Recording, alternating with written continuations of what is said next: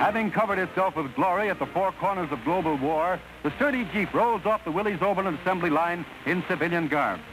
This post-war model will figuratively turn the swords of war into plowshares of peace.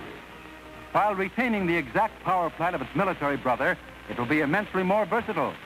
Gear ratios have been adapted for heavy hauling.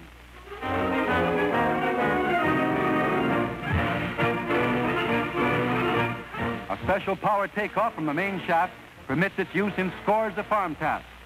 It can deliver up to 30 horsepower by gear or belt. With this little workhorse, corn shelling is practically a pleasure.